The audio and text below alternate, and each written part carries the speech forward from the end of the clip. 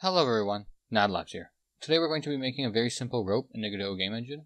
Of course, this is not the best rope in the world, and in fact, it's not the greatest. If I push it like that, the rest of the rope will follow afterwards. It doesn't follow right away. So yeah, that's the rope we're going to be making. And if you want to make something like this, feel free to follow along and let's get right into it. I just want to make a quick disclaimer. The way to make the rope is kind of tedious, and the reason I'm making this tutorial is because I had some help finding the way to make it not so tedious. So I actually made 3 different scenes. I made a rope scene proper auto, and you can see it did not work. I made a rope scene proper, and then I made a rope scene. The reason I made these 3 is because, in fact, I'll just show you.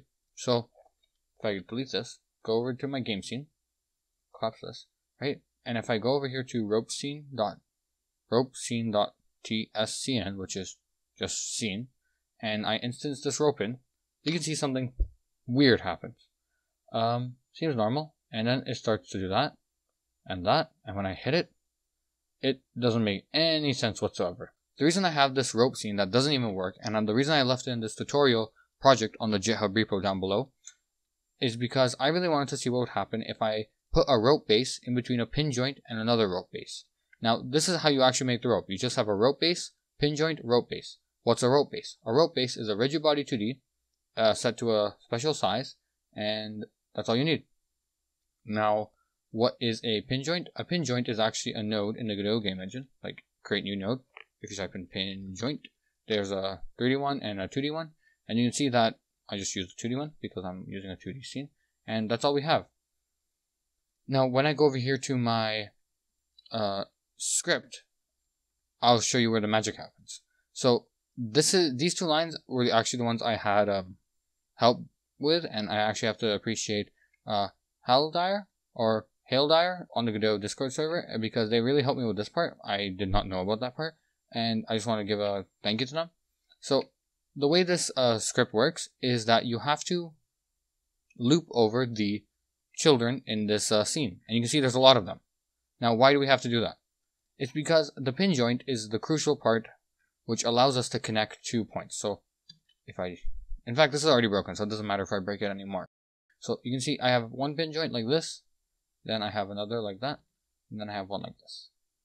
What will happen is that the pin joint will actually connect this rope base to this rope base. So if I rotate or if I move this one, the pin joint will actually keep or make sure this one is affected in a proper ropey way. And the only way I can explain that is that it will act like they're connected. That's the best way I can explain it. So what we have to do for this loop to get this rope to work is we have to say for I in range 1 to get child count -1.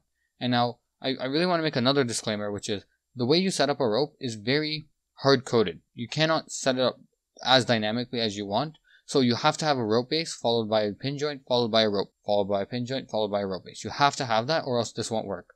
And the reason is because when we loop over 1 to get child count -1, what we're doing is we're basically saying that we want to make sure that the object we're going to be getting starts at the pin joint and ends at the pin joint. We don't want to grab these things over here because we actually get an error, and I'll show you where the error occurs.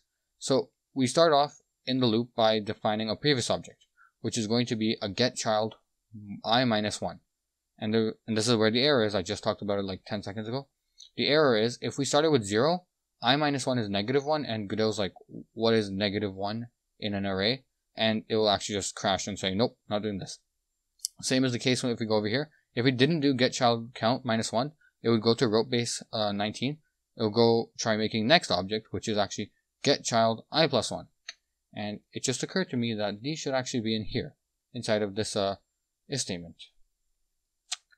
Because we want to make sure we create the variable if it's inside, and that should be outside. So this is the final form, and this will be all on GitHub like this. Yeah, I guess that leads me to explain this line again. So we're actually going to be making a variable called object, which is going to be equal to get child I. Get child I just means when we're looping through this, we're just going to get this one. So this is number 1. So if this is number 0, 1, 2, 3, right, we're just going to go through these, and this object is going to take on the properties of I. It'll actually become I. So whatever get child I is, it will become that.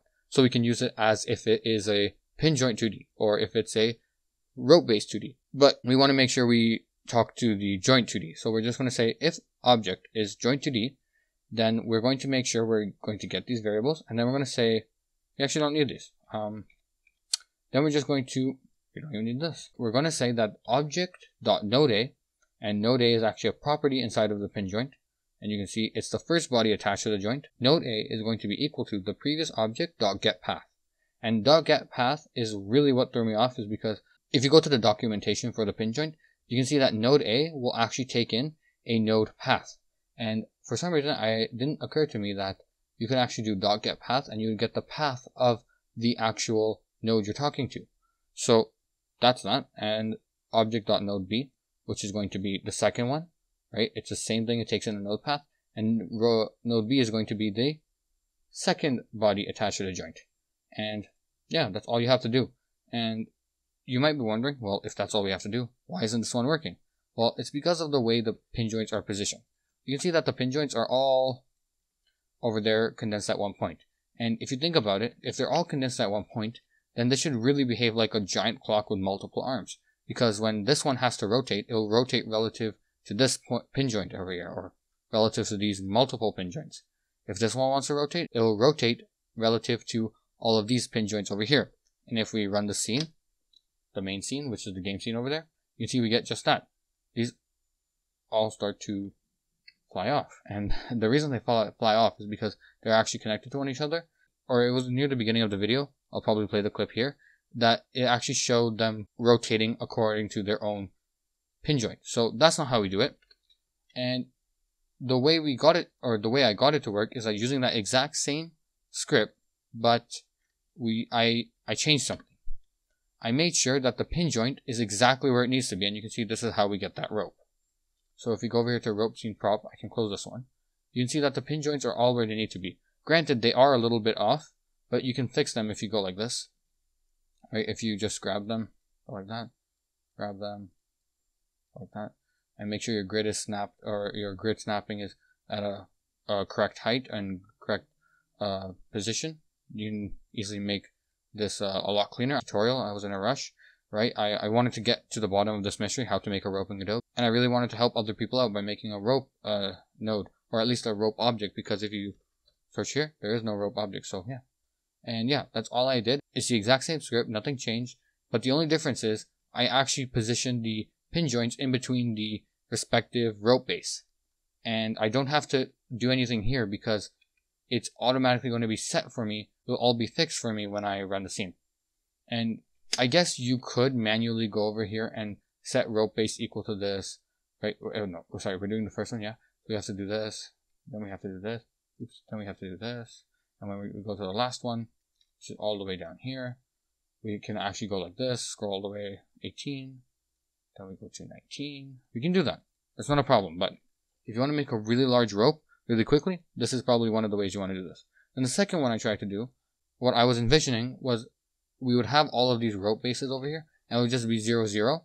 And then we could easily just bring in this scene over here. So, not this one, but if we bring in this one over here, and it would just generate the rope for us. We wouldn't have to do anything ourselves. But turns out, no, that's not the case. And in fact, it looks like some sort of like alien swarm or something. I don't know, and it just doesn't work. And of course, this is a work in progress, and this is just one of the ways you can make a rope. There are many ways you can make a rope. This is just the one I found, and it's the one I found that you can do quite autonomously, right? Because you can see this one only requires you to position the nodes properly. It doesn't require you to click, click, click, click, click, click, you know what I mean? So that's all I have to say. Of course, the code will be on GitHub down below. And once again, I'll just show you what the rope scene will look like. It'll look like this. So you just have your rope. And this is oops.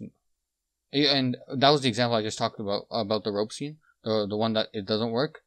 It will just act like it's at an angle, and it's referencing the angle up here. But whatever, if you just go to the proper one, which is rope scene prop, and I'm leaving the broken examples there as well. And oops, my bad. Oh yeah, I have one more thing to add. This Godot over here that's following my mouse is controlled by a kinematic body 2D, hence the one up here. Just using a simple mouse movement controller. that's all I have to say for that. And the black object down here is static body 2D, and it's not floating. I just want to clarify that I didn't position it properly. In fact, I can go over there and fix it right now, in case anyone wants to debate that. Sure, we'll make it go inside. It doesn't matter. And you see, we have a rope. Now, you can use this rope for a lot of things, and I'm actually going to be making a separate video on what you can use it for, or one thing you could use it for. So, yeah, stay tuned for that. And this is how you can make a rope. This is one of the ways you can make a rope. I will definitely try to be making more in the future, or different ways you can make a rope in the future. So yeah, that's all I have to say for this one. Have an amazing day.